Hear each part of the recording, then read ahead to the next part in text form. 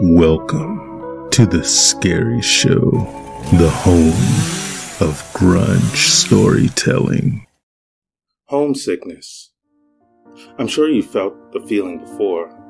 The intense pang for home once you've left it for an extended period of time. The missing of parents, siblings, pets. The missing of what makes a house a home. Looking at the meals I was given by my institution, I missed my mother's cooking.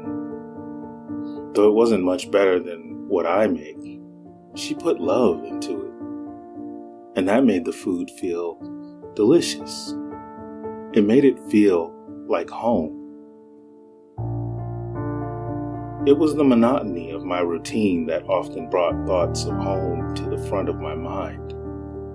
When I was a child, I was carefree. I was free. I roamed the streets after school with my friends and played games till evening.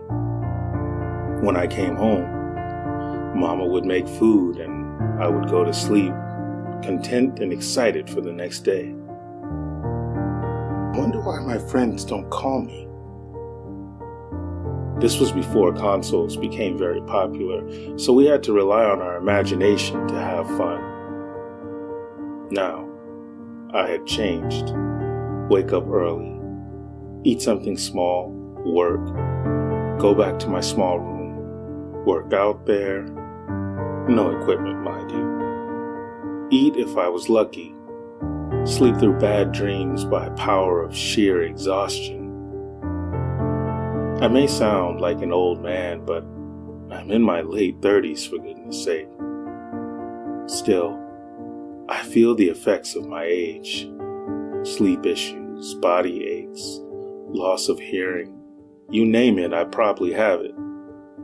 I wish Mama was still alive, but she's not. And I miss her. She was the only one I had in this world.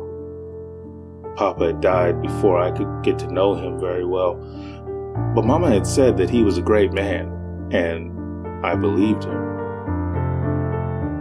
I miss Mama. I miss her despite her upbringing of me. Even with homesickness clouding my memories, I remember how she used to beat me. I remember how I was unable to walk for a few hours after she used a cane on my legs. I remember the day I snapped. I remember the sound of the brick hitting her.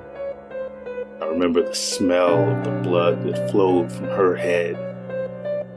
I remember beating her corpse with the same cane she beat me with. I remember the police arresting me. I remember the glare of the red and blue lights.